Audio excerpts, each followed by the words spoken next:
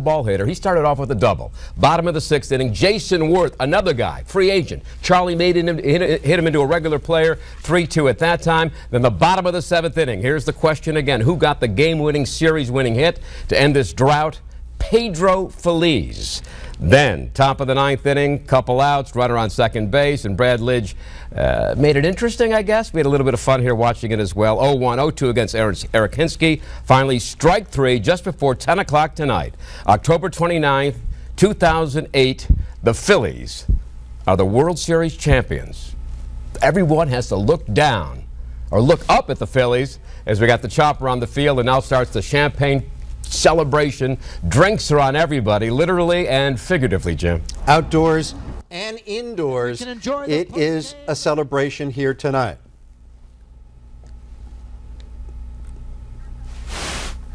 And we go back now to Huntington Valley, the family party that Erin O'Hearn has been telling us about now for a couple of days. She was there Monday night when everything had to come to an end in the middle of the 6th inning. And now, Erin, it is done. It did. It came to an end on Monday, but everything worked out okay. Everyone here is a believer, right, guys?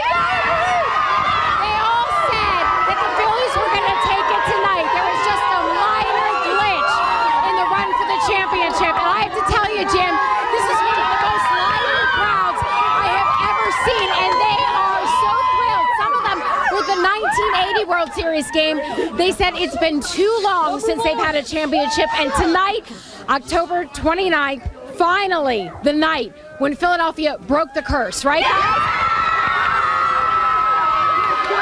I think they're waiting to open a bottle of champagne. But in the meanwhile, I know you've been waiting, right? What did you think? Did you think they were going to pull it out? Yeah. Yeah, you knew it, right? And I know you came home from college to see it. Yeah, twice in one game I came home. The curse of Billy Penn is finally over. Finally. There we go. Number 1, baby. Number 1. God bless America. That's it. It was worth having this party, worth doing it twice, worth all the nerves and all the fingernail biting tonight. It was an awesome time here. I was very lucky to be with this family. A minute. Bring it back to you, Jim, because I know there's a lot of celebrations around the city of Philadelphia. Thank you, Erin. We're going to go quickly now to Dan Cuellar, who is overlooking Frankfurt and Cottman. Dan, a lot of people already out.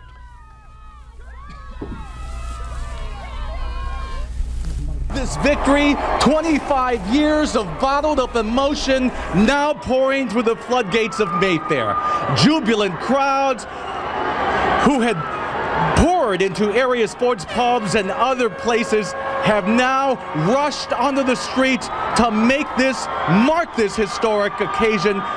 The world champion Philadelphia Phillies. Earlier today, city crews had greased down utility poles, trees, and even a sports little office there to make sure that the revelers didn't try to climb up any of those areas. Police in riot gear are also on hand, as they were here on Monday, to try and keep things from getting out of hand.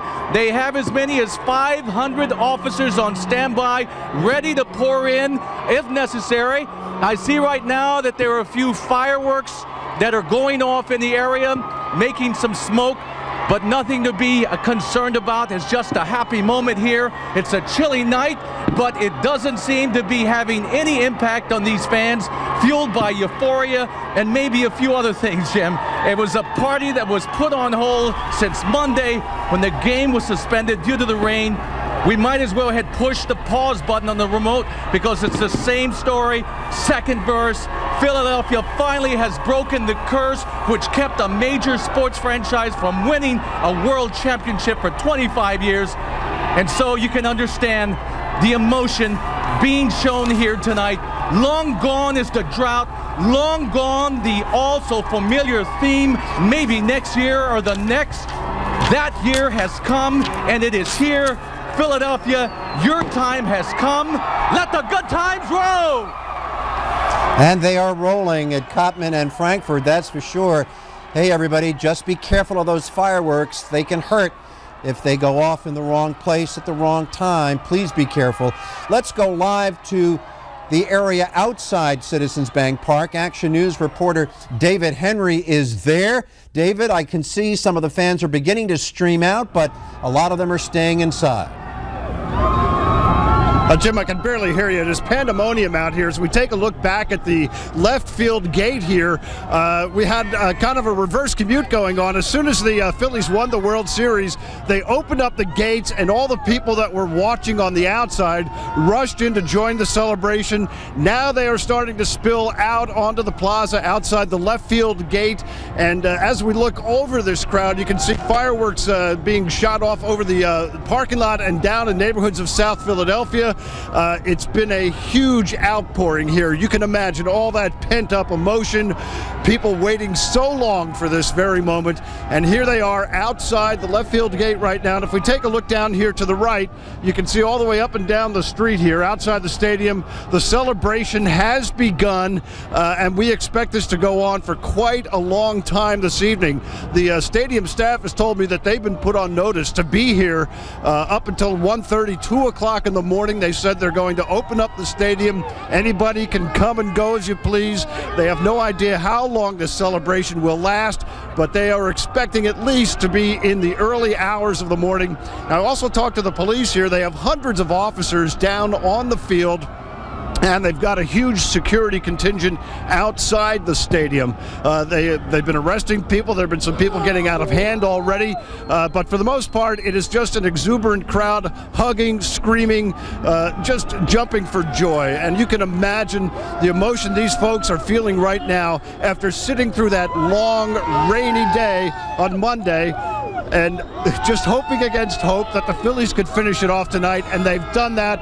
And this is the result, this exuberance, this natural outpouring that you're seeing outside here now. I was here in 1980. I was part of that crowd then. I know what it feels like, and I know what these folks are feeling right now. It is just extreme joy and exuberance, and we're just hoping they remain well behaved. And, you know, we just keep our fingers crossed and hope that this is just a happy, joyous family celebration for everyone.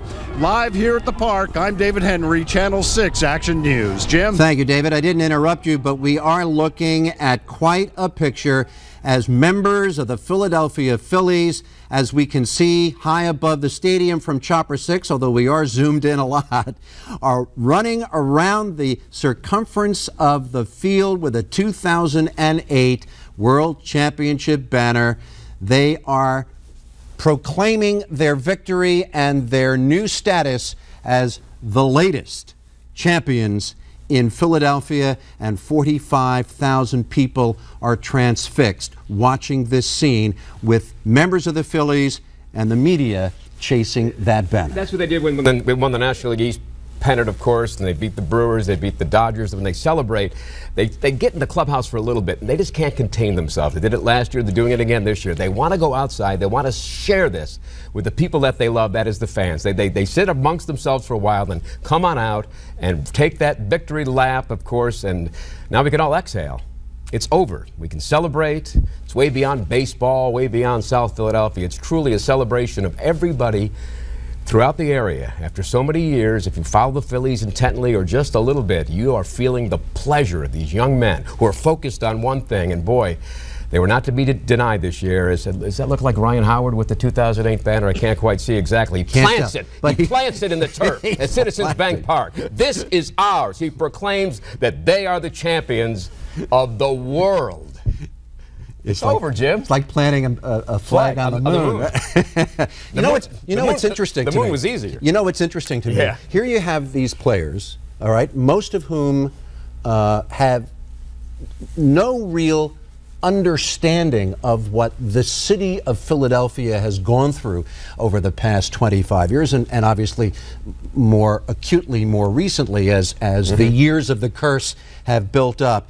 And these are guys, many of whom are passing through. They're in their early 20s, but I think a lot of them have, over the past weeks and months, gained a real appreciation that Phillies fans were so emotionally invested in this run for a World Series title. And I think that it may be a little idealistic to think that some of these players were doing it for the city. Hey, they're doing it for themselves and they're doing it for their teammates.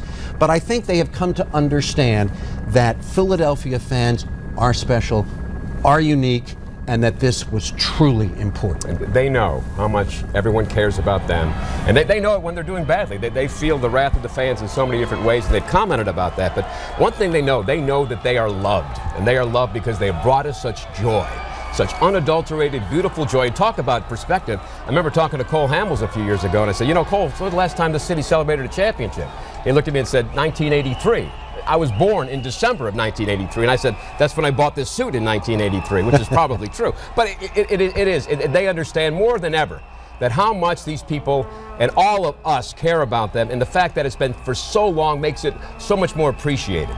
The drought is over. We can drink deep tonight in so many ways as they get to celebrate amongst themselves, amongst the players, but way beyond that. That's why they can't stay in that clubhouse. They're going to come out and enjoy it with everybody, as we see throughout the Delaware Valley, the Lehigh Valley. Anybody out there that can hear us is ecstatic tonight with what's going on. And you're looking at an image of ecstasy. This is Broad and Porter in South Philadelphia, not far from Citizens Bank Park. And at Citizens Bank Park, of course, is our Keith Russell, who joins us now live from the ballpark. Keith, can you tell us just a bit about what it's like, what's happening exactly inside the grandstands of the ballpark?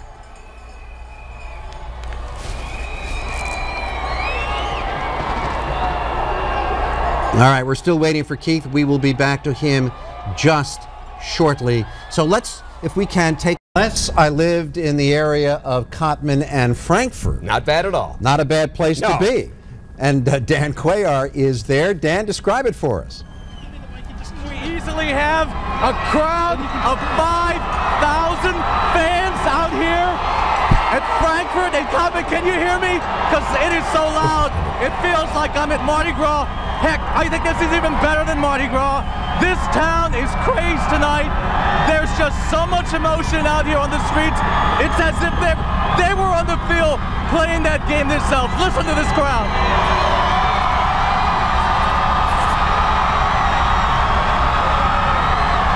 We're looking at Mayfair on the right, and now that is Main Street in Manayunk on the left.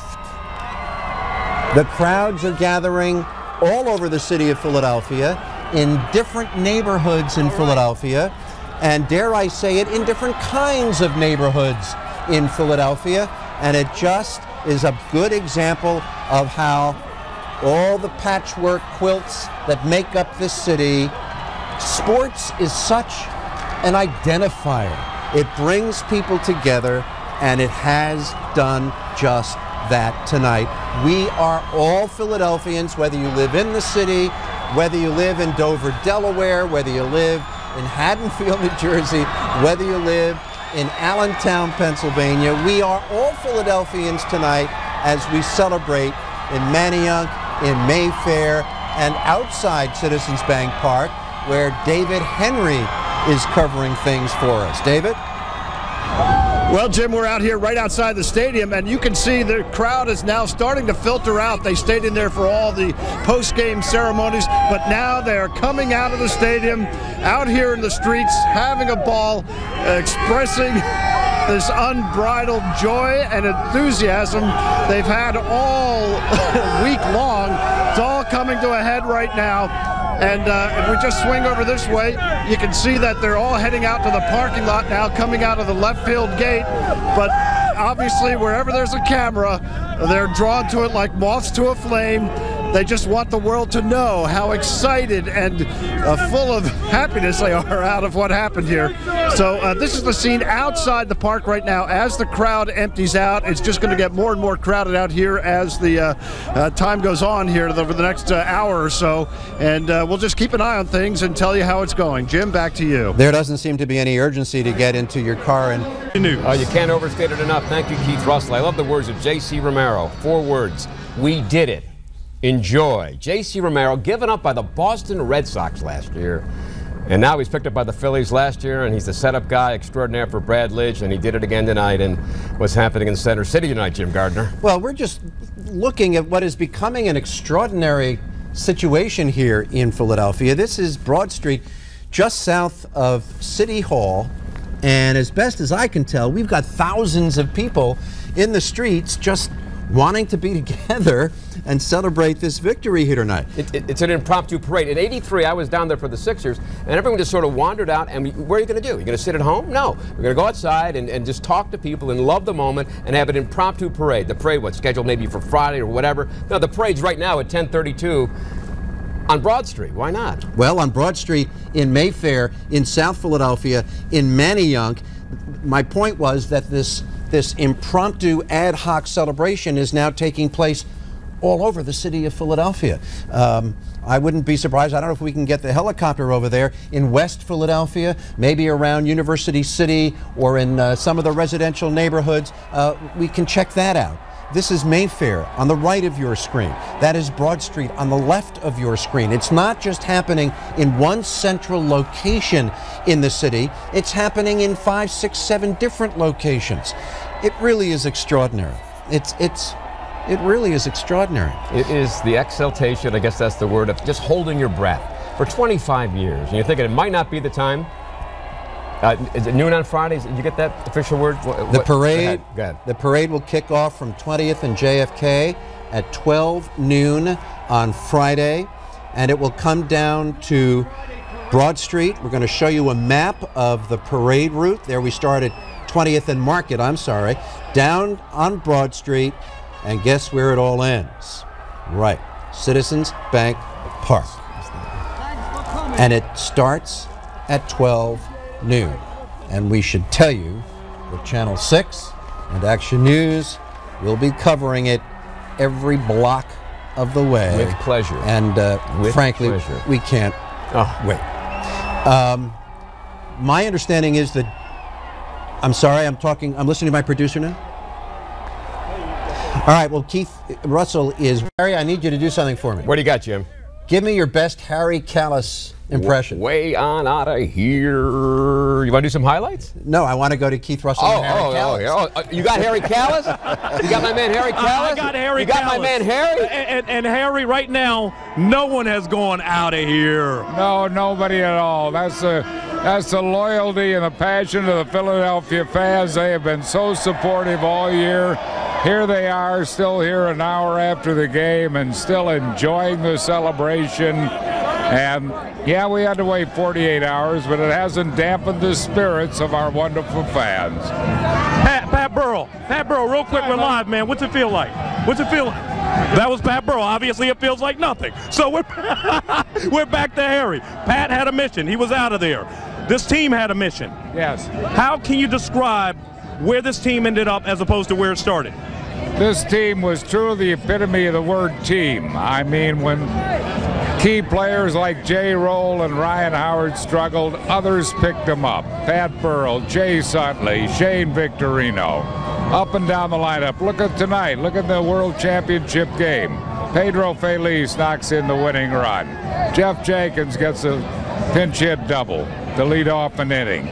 So it was really a team effort where everybody contributed, and our bullpen was the best in all of baseball, and they showed that again tonight. Brad Lidge was perfect. I mean, how can a reliever be perfect? He was. Harry, in your time of covering and broadcasting for the Philadelphia Phillies, where does this team rank? This team ranks right up there near the top, right there with the 80 club. And of course, the 93 club was a fun bunch too. Harry, give us one last out of here, man. Give us one last out of here for the fans who have waited so long and so patiently. All right, for the Tampa Bay Rays, you are like a 3-1 pitch to Ryan Howard. You are now on a long drive. You're out of here. Headed back to St. Petersburg with nothing to show. Meantime, we have plenty to show. We'll keep it coming live from Citizens Bank Park. Music to our ears. Here we are. What do we got? We got from Modell's? These are the official yes, World Series. From Modell's, yes. Okay. What do you got? What do you got there? Cecily's here as well. What do you got, Cess?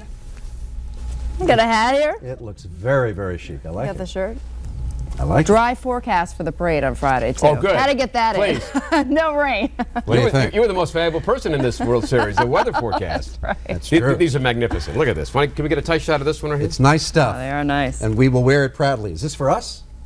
I hope so. It says Nobody will Jim know, Gardner. right? No, it doesn't. I got a big head. I got a big head. Anyway, fans will be wearing this. Fans will be wearing this stuff proudly for the next 50 years. Year or two. Yeah, until we win another one. Dick's Sporting Goods as well as supplying some of this. Oh, and Dick's Sporting Goods as well. Thank you very much for coming on down. Appreciate it very much. Good. Do we want to do a little forecast? Weather forecast?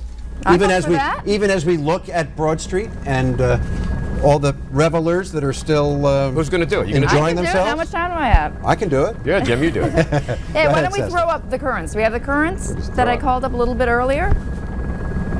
They're working on it. Well, it was a cold night. It was a little bit on the windy side, but hey, it wasn't pouring rain. 38.9 degrees right now in Philadelphia, humidity 64%, barometer 30.10 and rising. Winds out of the west at 12 miles an hour, so the wind chill is 32 degrees. It's cold out there. It doesn't look like anybody really minds right now. In Philadelphia right now, it's 39 degrees. Trenton, 37. Allentown, 32. Wilmington, 40. The Poconos, 28 degrees. Still have a little bit of a breeze, so the wind chill right now makes it feel like 27 in Allentown, Wilmington, 35. The Poconos, 21, and Trenton, 33 degrees. Satellite 6 along with Action Radar showing the system that brought us the heavy rain Monday night, the snow in the Poconos. It's finally lifting away from us. We did have a few scattered showers here and there, but you can see that the clouds are beginning to erode, and this means huge change for the next 2 days. High pressure is building in. That storm system moves away from us. That means winds instead of out of the northwest, pulling down the cool air out of the southwest, and that means we've got a nice warm up for the next 2 days. The call from AccuWeather, no rain on our parade. Friday should be beautiful. For the morning rush hour, a lot of folks will be tired, maybe a little bit hungover.